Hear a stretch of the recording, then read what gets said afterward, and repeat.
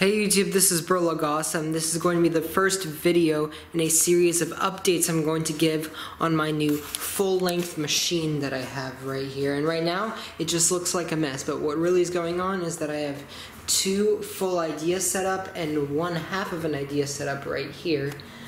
This is one. It involves a container which is going to have a ping pong ball in it. It's swinging, it gets pulled up, that kind of stuff. It's just moving with magnets. And there's one with a track and ball in it. I'm not going to give away my ideas. You're not going to see them in action, but instead you'll get to just see how the machine looks like and see kind of the building process while I build this full-length machine. And what's going on right here with this idea I made is what used to be here was my one and only yellow light bulb of perfect dimensions, but unfortunately this perfect light bulb shattered and it's on the floor right here.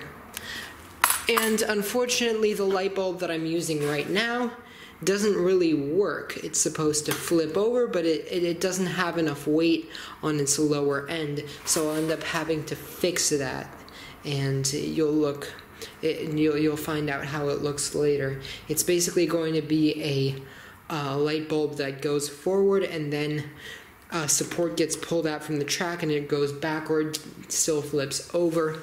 It's going to be a pretty cool idea, but right now I'm going to have to fix the way the light bulb is. It's probably going to end up adding a weight on this side of the light bulb. Now I'm going to talk about something else right now. The conditions inside the garage I'm building.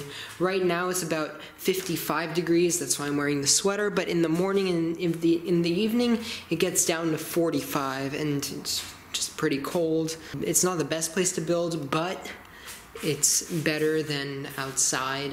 What you see right here is a flimsy board, but where this flimsy board is going to be is attached to this wall right here, so I'll be able to hot glue stuff like this. There will be 4 of these kinds of boards attached by drills and stuff and nails to this wall right here. It's the back wall of my garage. It's going to be one giant machine wall that I'm going to include in this full-length machine, but for now all I have is one tiny table right there, and 2.5 ideas plus a little Trick-Strax hammer, and I'm excited to get this done.